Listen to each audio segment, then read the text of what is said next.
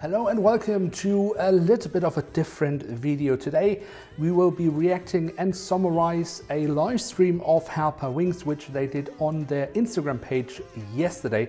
We're working throughout the night to cut everything together, and well, these are my notes. There were a lot of things that they talked about. We will start off with some broader topics they talked about, and then later we will go into some specifics about models that were asked about and that they actually also had some very interesting answers to. A quick thing to say about the live stream itself. Herpa was so great to do it bilingual, so they had questions answered both in German and in English, so kudos for Herpa for doing that. That's awesome. Most of the answers we will hear here are in English. There will be a few in German. The reason for me to include some of the German answers is simply because they were sometimes a little bit more comprehensive. But don't worry, I will guide you through those. Also, this time Herpa actually saved the live stream, so they are available in full length on their Instagram page, and I will link to them in the description below in case you would like to see the original entire stream. Then just follow the link down below. And then you can check it out there. All right, so the first topic that we will talk about and listen to what they had to say is about GSE. There were some questions about that, and this is one of the answers. It was especially about cargo accessories. We are doing something new. We are developing something right now for a very specific cargo aircraft.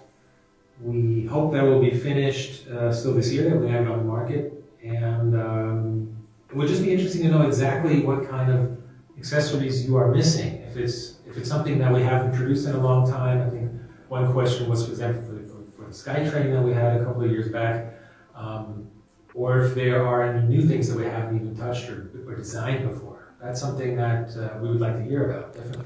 All right, so they actually did have two parts where they were talking about GSE. This was the first part.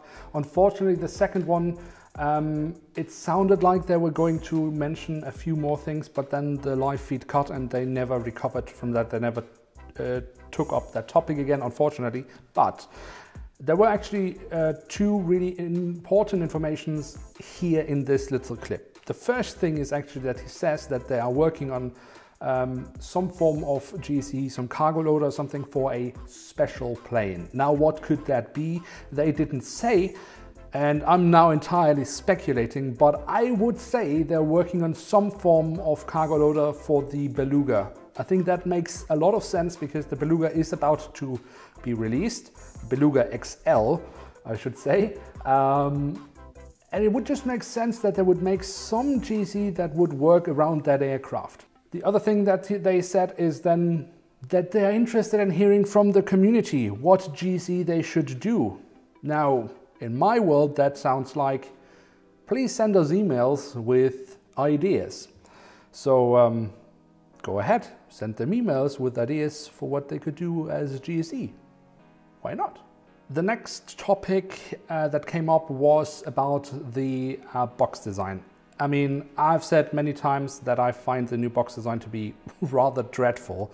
I know there are many others out there that don't like it either, but they did talk about it, and so let's see what they actually said about it, what maybe their reasonings are behind the new box design. Let's check it out. The question was about the packaging, if we would change the packaging again back to the old design. That is a definite no. All right, so straight away they're saying they won't change back. That's obviously, I mean, I don't know if it's so much a wish for them to change back to the original design, but they won't do that. Unfortunate.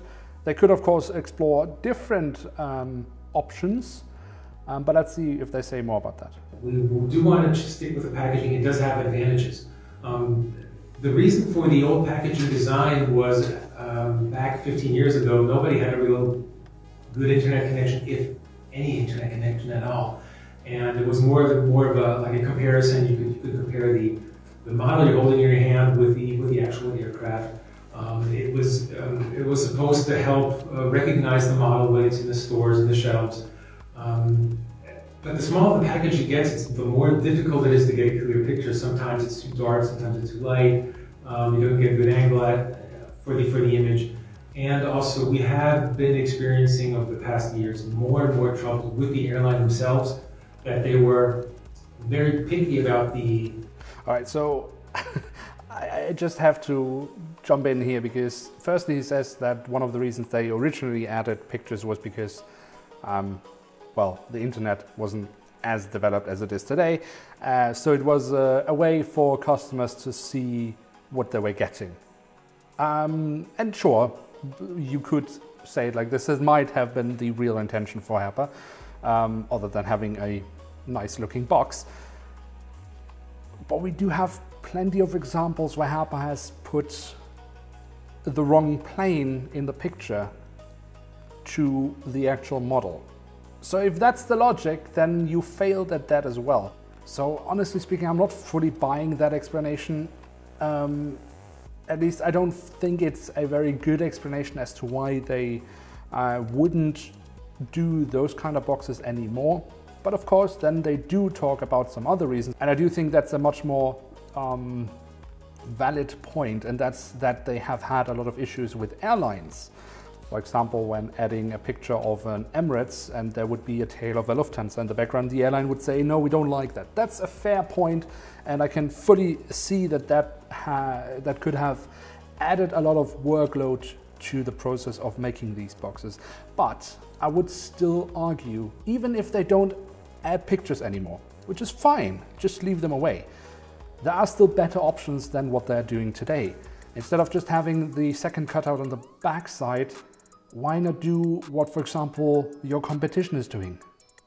Add a graphic representation, a rendition of the aircraft on the box. There are so many other options that are so much easier and make the box look so much better than what you're doing currently. Then we just thought, why not just simply put our focus on actually what we're selling, and we're actually selling the model, not the picture.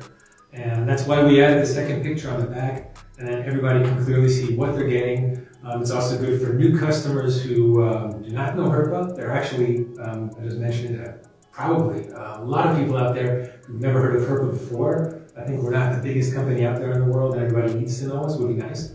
Okay, I mean, sure, he has a point that there are people out there that don't know Herpa, but if you are buying a plain model, it doesn't matter if you know the brand or not. You have an idea what you're buying. I'm sorry, but I don't buy the argument that if you can't see that inside the box there is a model, you wouldn't know that you're buying a model. I find that a little bit weak. But then everybody knows exactly what they're getting. Also, our customers, our collectors can check in store. Are all the tires on the model where they're supposed to be? Is there any damage? And all that without having to open the box. And I think that's good from a collector standpoint. And also retailers, we get feedback that retailers also not like everybody ripping open the boxes all the time. If there wasn't any issue with your product, people wouldn't need to always check your product before buying it.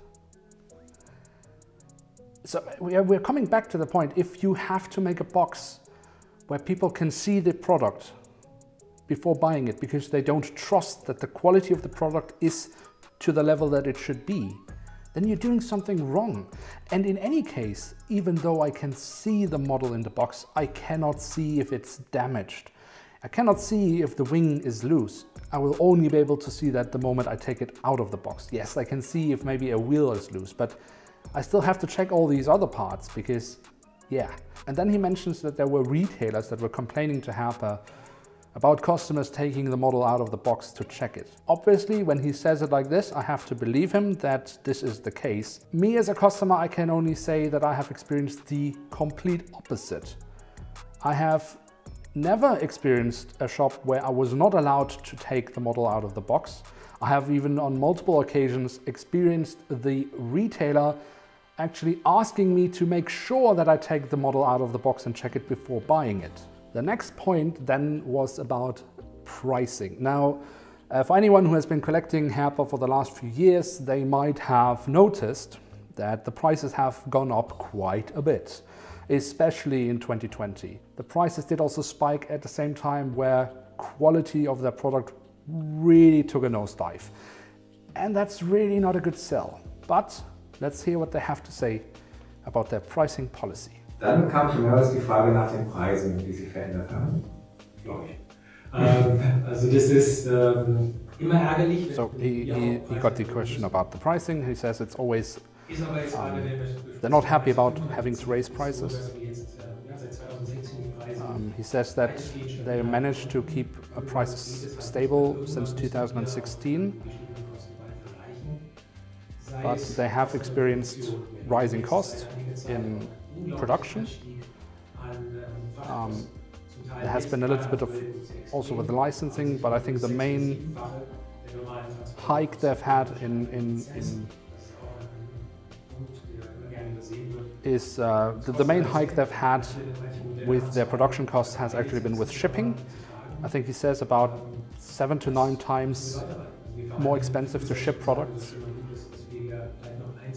and that's obviously that's a huge thing. He talks about how they're even talking with airlines about licensing. When airlines want more for the licensing, that they say, well, that will have an impact on the price of the product, which might have a negative effect on the way customers are viewing that airline. Möchten aber auch ein Stück weit natürlich was dagegen setzen. Now something really interesting comes. Wir können jetzt nicht plötzlich anfangen und 50.000 Details mehr machen, mehr drucken, mehr Einzelteile. Alright, so that's actually, I'm just going to pause it here. So just quickly summarize again. So yes, they acknowledge that they have had rising prices. They say that they had stable prices from 2016 onwards, but now they just had to raise prices because of exploding costs. Some in production, a little bit in licensing, but mainly in shipping. And I think shipping is definitely something that really is underestimated, and I'm fully including myself here, that's definitely a point that I have never really thought about when I've been criticizing their prices. But, and I think that's a good thing then, what they're mentioning now is they say, yes, we have raised prices, but we are committed to then also offer more detailing. Aber wir haben einen gewissen Rahmen jetzt seit März, April Neuheiten mehr Details. Okay, so March, April releases will already have more detailing, so that's awesome. Wir haben diese Static Port Markings, die bisher bei den Clubmodellen exklusiv angebracht waren an den beiden Rumpfseiten, die haben wir jetzt zukünftig standardmäßig auf den Modellen, wie auch die Details auf den Triebwerken. All right, so, okay, that's really cool information here. So March, April releases, those should be the first ones with additional detailing. And they're taking some of the detailing that you would find on the Wings Club models. So I think it's the static ports. There are some additional detailings, I think, around the cockpit section, and there will be some more details on the engine nacelle. So I believe that's probably some of the safety markings we have seen on aircraft. So that's really cool. And this will be standard from now on. All right, so those were some of the more broader topics that were touched upon. Then there were a ton of questions about specific models. I have picked out a few of the answers from Herpa Wings, and the rest, well, I have them right here, and we will go through them as well. But first, let's listen to what they have to say. Just the first question was about the KC-135, if we have any plans for that. We do not. We do have a KC-10, as many people, or most people probably already saw in the May and June releases. We will actually not go back in history, but we do want to do more refueling tankers, but if we continue, it will be more down the road, the A330, the KC-46. Looking more into the future. All right, so I'm sure anyone who knows something about military aircraft will be able to determine more from that. So they are looking more to what's the future instead of to the past. Personally, I would always prefer that. But it looks like there will be coming some more military aircraft in the future. So I guess that's good news. Von Eurowings, ja. Schwierig wird es nur, was es von Eurowings neu geben wird. Es gibt da sehr viel Bewegung im Konzern. Welche Flugzeugtypen bleiben, ist ja, glaube ich, grundsätzlich einfach ein Thema. Alright, so just to quickly summarize what he said there, the question obviously was about Eurowings. And well, the short answer is yes, there will be coming more models of Eurowings, but at the moment, because of, well, current events and some restructuring of Eurowings within the Lufthansa Group, it is rather difficult to determine which aircraft types will remain in the Eurowings fleet.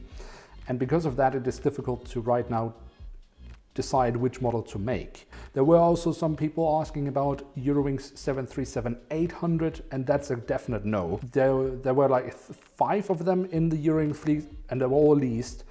So they're all leaving the fleet at the moment, and models like this Herpa never does. So yeah, that's anyone who wanted that, you will probably have to look for it either in a different scale if that's available or as a custom. Then the next thing that was also asked about was Czech Airlines or CSA, and they had something interesting to say about that as well, so let's listen to it. The question was about if we have more CSA models planned, and we basically do. We just finished the A320 in a revised livery. That will be available this month. We will start distribution now, I think next week. And we are planning further models of CSA, but we will have to check a bit about the types, which will remain in the fleet for the next couple of months and years. Focus is more on the A220 at the moment at CSA. They have a couple of them ordered, and we hope to get some information from the airline soon so we can get more things started. All right, so sounds like we could expect an A220 CSA model at some point in the future. I'd say that's not a bad model to get. Then, of course, there were a lot of questions regarding EasyJet and Ryanair, a Klassiker. So let's see what they say this time. Ganz viele Fragen kamen auch schon rein zu Ryanair und zu EasyJet. Vielleicht kannst du da mal was dazu sagen. Mittlerweile klassischen Fragen. Genau. Leider kann ich nichts Neues vermelden. Geht nach wie vor. So right away he's saying right now no news and no communication with the companies. Muss man leider so sagen. Viele neue Kontakte. Ich habe gerade bei Ryanair 4 neue Kontakte. Alright, so they apparently have new contacts with Ryanair, but they're not answering at the moment. Interne Aussage dafür, dass das Thema zuständig wären. Fakt ist aber einfach, diese Fluggesellschaften sind auch so straff organisiert. Wir haben so häufig zur Antwort bekommen. Leute, es ist, wir machen unser Business, wir haben keine Zeit für euer Anliegen und es bringt uns nichts. Selbst wenn wir anbieten. Okay, so he talks about they've really tried to get in contact with them. The companies don't seem to be interested. They've even tried to offer them better deals in terms of payment for licensing, and they're still not interested. Ganz andere Maßstäbe und dann müsst ihr wieder Vertrag aufsetzen, Vertrag prüfen, Freigaben machen und so weiter. Das rentiert sich einfach scheinbar leider für die nicht. But I mean, at least he's now for the first time they're acknowledging that yes, these models would just sell like crazy, and they really would like to do them, but they can't without the license. So. Wir wissen nach wie vor, wir haben ein Modell. Ich glaube, wir haben die Geschichte schon 50.000 Mal erzählt. All right. So. Yeah, it's unfortunate. Obviously, I think everyone would be really happy if they could make EasyJet and Ryanair models, but without license, it's not possible. What is positive, I think, about this answer is that firstly, they have acknowledged that they have also tried to give them better deals, and the airline still said no, so you can't blame Herpa for that. And what I also really like is that they really acknowledge now that they know that these models would sell really well, because, I mean, this seemed so obvious, but Herpa never really mentioned it, they never really talked about it. So the fact that they actually talk about it now, I think is a good thing, even though, of course, they still don't have the license and it doesn't look like they will have it anytime soon. So I guess here also we have to refer to custom models. Then there were a lot of questions regarding Wizz Air and Austrian Airlines, and I think specifically because in the last live stream that Herpa did for their open days last year, they did sound very hopeful that they could get the license both for Wizz Air and for Austrian Airlines. In fact, it sounded like with Wizz Air that they just needed to sign the papers, everything else was done, and then Corona hit and everything was put on ice. And with Austrian Airlines, it sounded like, well, I mean, obviously through Lufthansa at some point that should happen. And honestly speaking, I thought that we would see some Austrian Airlines models right at the beginning of this year. So far, nothing. But let's see what they have to say about these two airlines now, how things have developed since the last Livestream. Wizz Air muss ich halt genauso hinstellen wie bei Ryanair. EasyJet ist auch einer der großen, wirklich großen Namen, stark gewachsenen Airlines. Ich glaube, ich bräuchte mehr eine DIN A4-Seite, um aufzuzeigen, wie viele Kontakte. Also eigentlich müsste ich die ganze Verwaltung inzwischen kennen. Alright, so straight away Wizz Air, that seems to be not as promising as it sounded last year. That's a bit disappointing. I don't think it's because of a lack of trying from Herpa. He said actually that by now he's pretty much been in touch with everyone from Wizz Air. They're working on it. Seems like a step backwards from last year, but it also does seem like it's not really the fault of Herpa. So I guess we just have to be patient. Let's see what they say about Austrian. Austrian ist auch, ja, glaube ich eher, dass es mehr an der Pandemie liegt, dass einfach andere Alright, so Prioritäten einfach vorherrschen. Austrian, they're also in talks, which is great. But they do say again, it's mainly because of the pandemic that, well, the airline is just busy with other things. Again, we just have to accept that that's out of the hands of Herpa and out of the hands of anyone, obviously. But they are preparing some things, trying to prepare some things, which is good, I think. I think at the end he said like a time frame towards within the next 2 years, hopefully sooner. Then there were actually also a lot of questions regarding Binter, which is a small Spanish regional carrier, mainly flying in the Canary Islands. But it seems to be a very popular airline. They have a lovely little livery, seems to have a rather large fan base. So there were quite a few questions regarding that. Let's quickly listen to what they had to say about that. Just a short thing about Binter. The question was about if we were going to do Binter also on a 500 scale. We just announced it in 200 scale. We will most probably be doing a Binter ATR 72 in a 500 scale as well. So that's really awesome. So firstly, they have the license because they're just announced, I think they said, a scale 200 model, and thinking about doing also an ATR 72 in 500. Might not be under the releases that we have planned for this year, but it's just more a matter of time, actually. Not a matter of if we're going to do something, but more a matter of time. All right, so not this year, but in the near future. I mean that's really positive again. Not a question of if, but just a question of when. That's good. Then we had some news regarding LATAM and other South American and Latin American carriers to see what is coming there. Let's quickly listen to what they had to say about that. The question was about new LATAM models, especially single aisle types. That is something we are looking at. We are looking at more Latin American types. We've done the Aerolíneas Argentinas 737. Or are doing that right now, it's in production. We've done some Mexicana items, but we're doing some things from Air Mexico. So there's more to come, and also LATAM. That's something we'll also be tackling. All right, so more LATAM, more South American in general, and also more single-aisle stuff. I think that's awesome news for anyone collecting in South America, anyone who has a South American display. I'd say that's definitely exciting news. All right, so those were the few bits that I picked out from the live stream, but of course there were many other aircraft models mentioned, and I have them right here. So let's very quickly go through at least some of them, but obviously for time reasons I won't be able to go through all of these models that were talked about, but any models that I haven't mentioned, or in fact all the models that were mentioned in the live stream, I will have a list of every single model that was asked about and what Herpa had to say about it in a very brief form, and you will find that list in the video description below. All right, so let's very quickly go through the list. Cargolux 748 with the mask livery, that has already been announced obviously, and he said it will be coming out for March, maybe even already in end of February, so do keep an eye out for that. There were a lot of questions regarding the Embraer E2 family and also about possible Helvetic aircraft model, and what they said here was that they are in advanced talks with Embraer and they do seem to be very cooperative, but he couldn't say anything more specific about it, but I would assume that it means that very shortly, maybe within the next few months, we can hope to hear something about when we can expect some E2 models at least announced. Then there were quite a few questions regarding 777F aircraft, so the freighter version of the 777. Specifically, there had been questions regarding Turkish Airlines.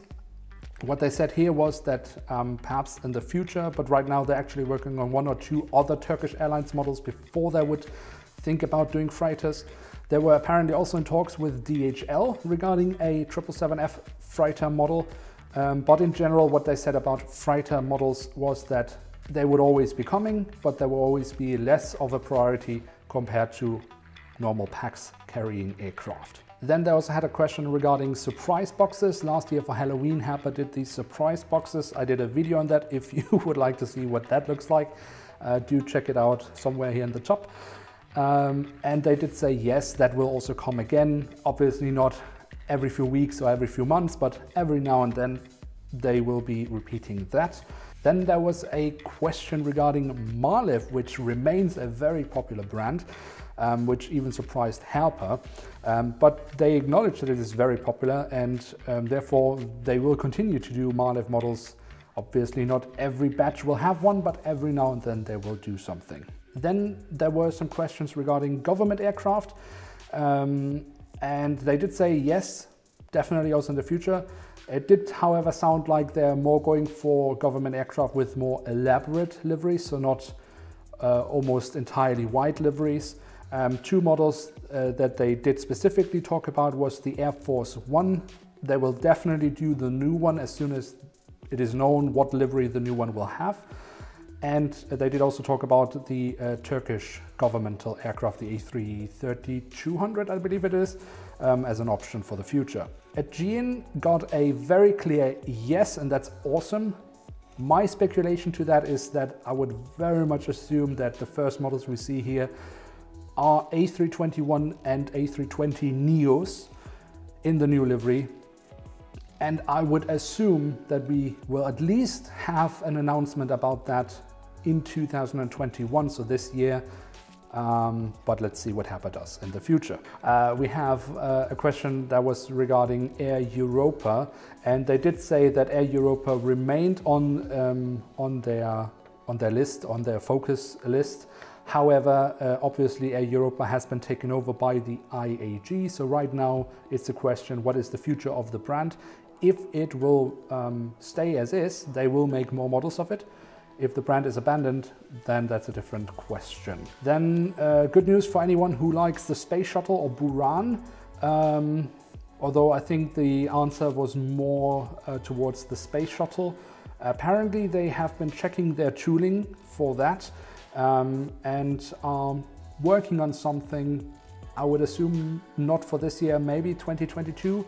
But there could be something new coming there as well. Then for any Middle Eastern fans, Saudi and Royal Jordania was mentioned, more to come, and we could also expect perhaps some single-aisle aircraft from these airlines in the future. So that's awesome. And then the final point here on my list was TAP Portugal, and that was a very clear yes. And not just that, you can expect to see an announcement for 0708. So July, August announcements should include a TAP Air Portugal model.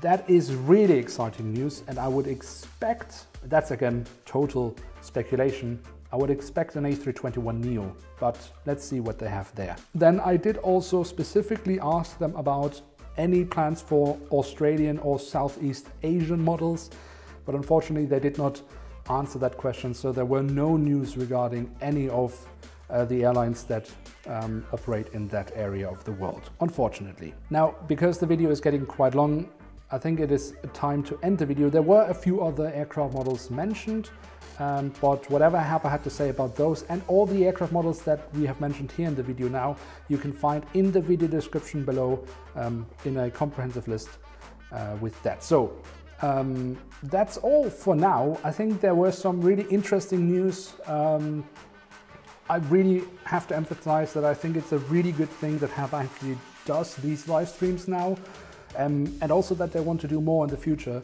It's a great way for them to connect with the community. It's a great way for us to get more information and maybe also catch up on maybe some of the frustrations in the community before it boils over.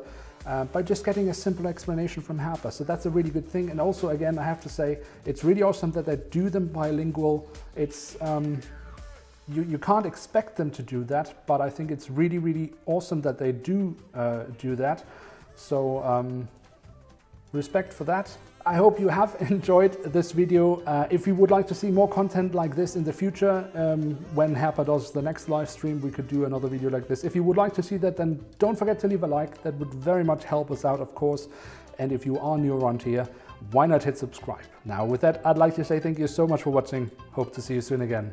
I'm checking out, and bye.